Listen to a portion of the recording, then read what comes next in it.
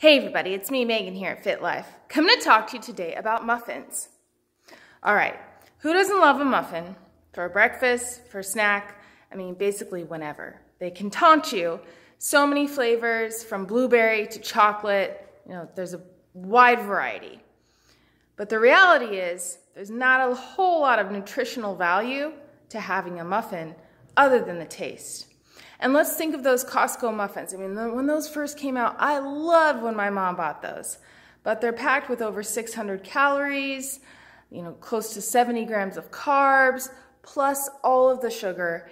And then it's like, what am I really getting out of this? And that's just a portion, one little sitting.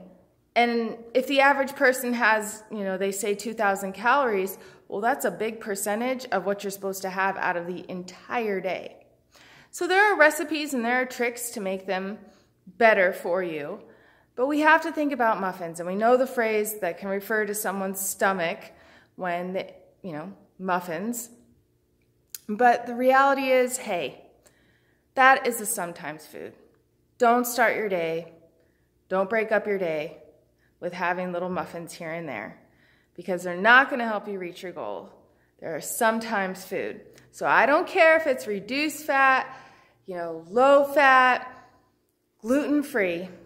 Muffins are on my no-no list, and I think they should be on yours too. Just some more information on your fitness journey, and please subscribe to my YouTube channel. All right, everybody, have a great day. Thank you.